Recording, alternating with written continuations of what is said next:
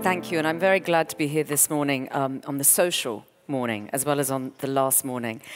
Given that this is the social session, as it were, I have a fairly distinct sense of preaching to the choir. I think many of the things that I will say will be closely held values for many of the people in the room, but I feel nonetheless that at this stage of the conference it's important to rehearse them. I'm going to speak this morning on this idea of the social life of urban form, and in particular, three key characteristic features of urban form.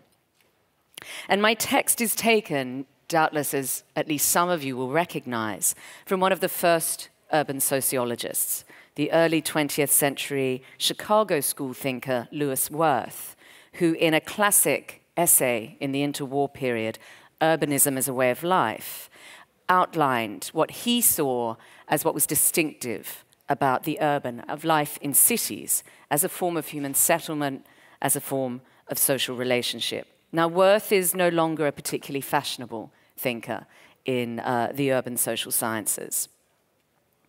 But I think that his fundamental categories for thinking about the nature of the city remain relevant today, not least because they give us a simple basis from which to begin a conversation.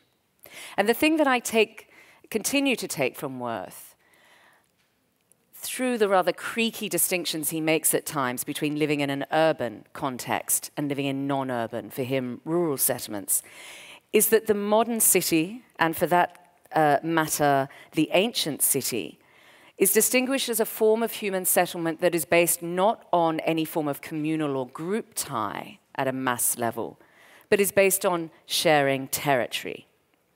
So he's contrasting a way of living together in a particular set of relationships, a particular set of spatial arrangements, which are based not necessarily on our group or our tribal or our communal ties to each other, but on the fact that we are co-located. We may not know each other, but we are sharing a territorial space. So for him, in this stereotypical or ideal typical way, the city as a form of settlement is one that is based not on pre-existing group ties. We have to make our ties to each other through our life in cities, integrating with many strangers, even as we live alongside others like us, known to us, perhaps related to us.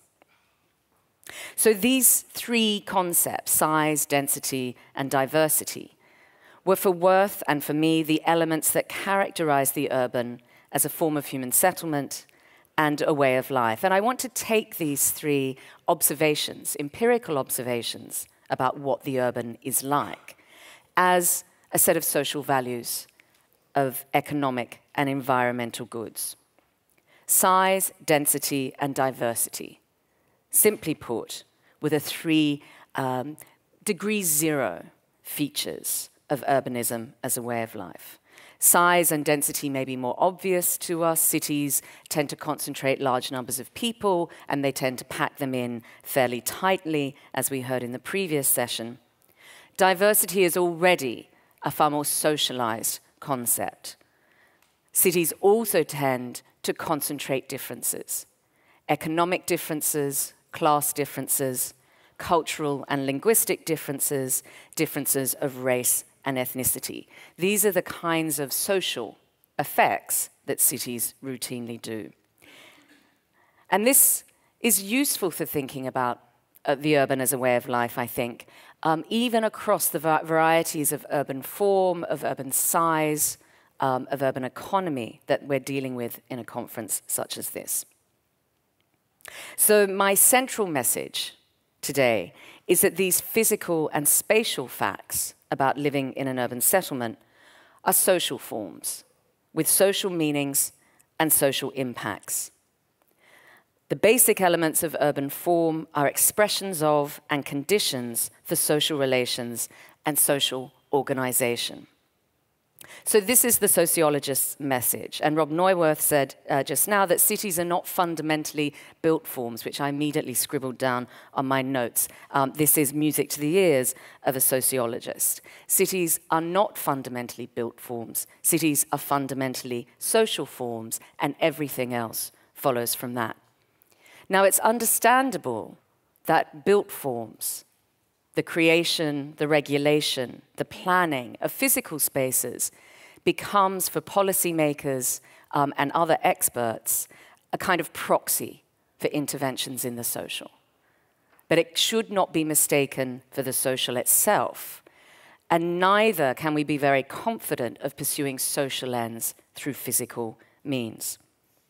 Rather, I would say that the challenges of urban design and planning become not simply a question of designing for social life and social behavior, but designing from and in response to the social. So I want to leave Worth at this point, but continue to steal his categories and put them into a conversation with another triad that we've been very used to discussing for the last couple of days, and more generally in any forum connected to UN agencies.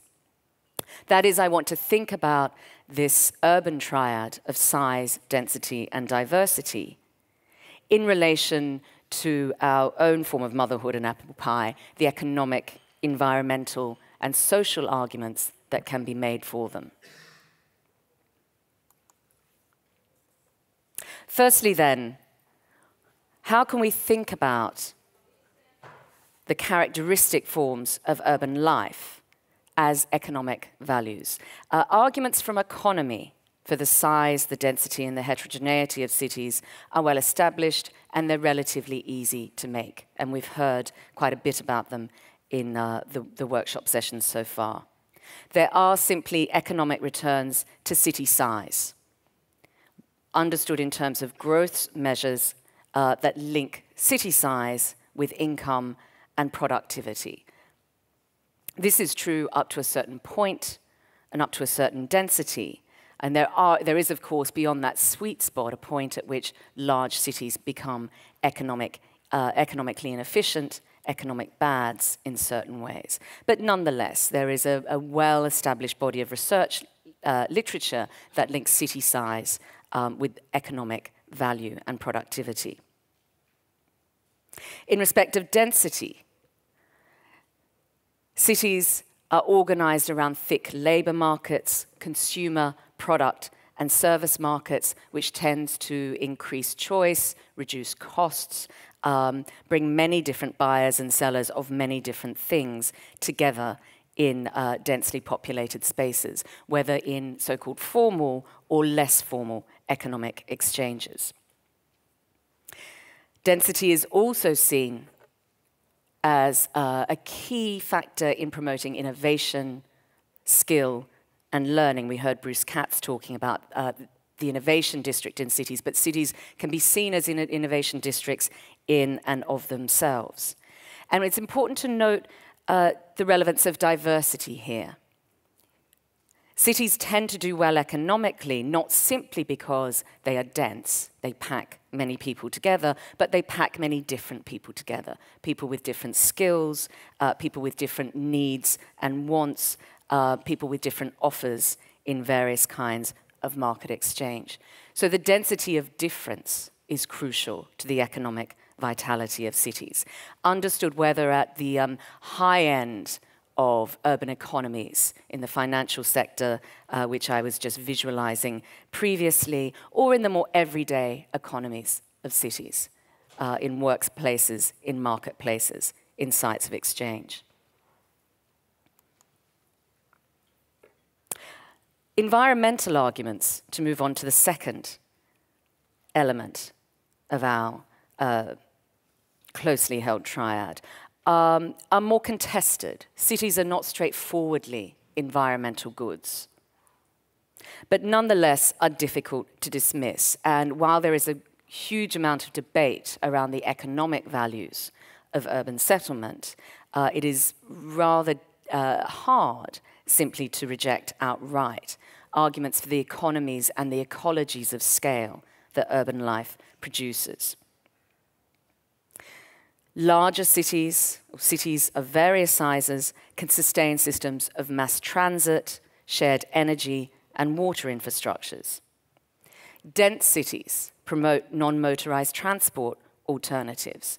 They draw down less land from the urban hinterland than more sprawling settlement forms. And diversity can also be seen as an environmental good, Well-used urban spaces that include different kinds of users at different times of the day, pursuing different activities in the same spaces, can be seen as an environmental good as compared to monofunctional, underused, and poorly occupied spaces. So on these fronts again, the urban can be seen as embedding, containing environmental values. The third element of our triad, however, the social, which is my particular concern, is much harder to maintain. Social arguments for the benefits of urbanism, the benefits of living together in larger population groups, of living densely and living with diversity, are hard to make and to maintain.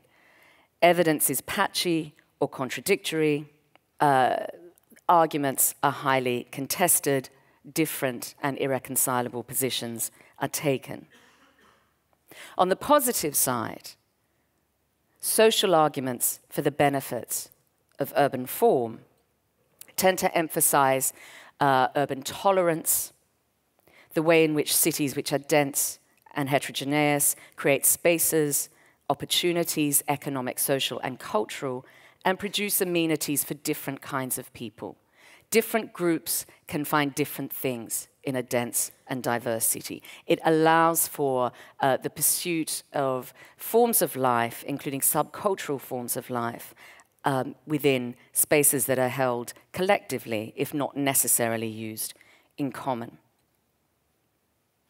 The kinds of goods that public spaces offer include these spaces of conviviality and exchange, of respite, of the interstices that allow for accommodations within an overdeveloped city, for the coexistence of different uses and different users in the same spaces, but sites also for protest, assembly, and representation.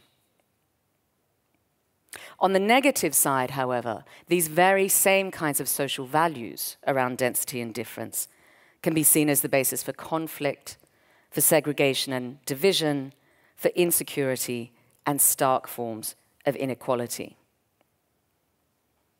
Ultimately, then, these are arguments that cannot be decided by recourse to trumping research evidence or cast iron facts. With all due respect to the fact that this session is known as the Urban Lab, these arguments are not winnable on the basis of empirical evidence alone.